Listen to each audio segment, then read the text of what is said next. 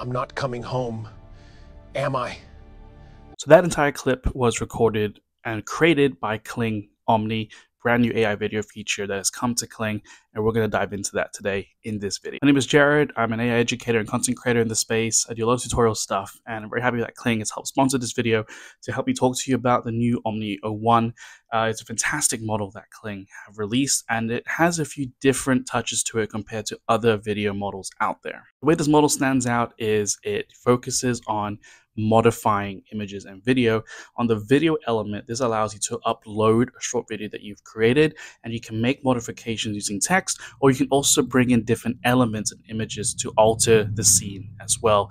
And this is all done on Kling. In this example here, we have a video of a man walking just down the street, and I wanted to put this suit on him. I got a picture of a suit, and I said in the prompt, the man is wearing the suit. And the video stays the same, keeping the same composition, but it alters what the person is wearing seamlessly. And it's a really cool way to get those little edits in your video if something just wasn't quite right.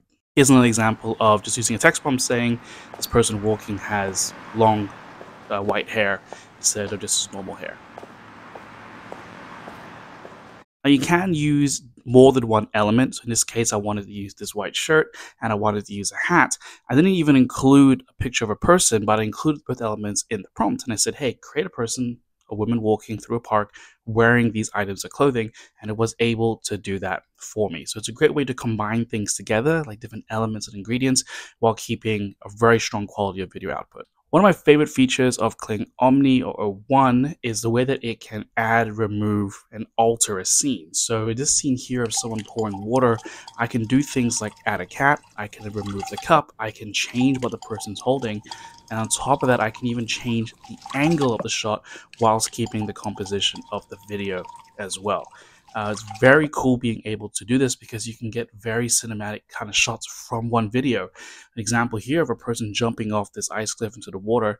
The second shot, lower to the ground, seeing him jump, that was a prompt for that original video of him just jumping, saying, hey, I want a lower camera angle shot where the camera's low to the water, looking up and tracking him. More examples of editing a scene to get a different camera angle. So from that one video, I can prompt for it to be closer to someone's face before revealing the wider scene, or going the other way where it starts close and going out to reveal that final scene, or going in. So it's a lot of ways you can use Omni here to edit and modify videos. And for me, the favorite feature still is how you can change those camera angles and still maintain a really good quality, especially with consistency.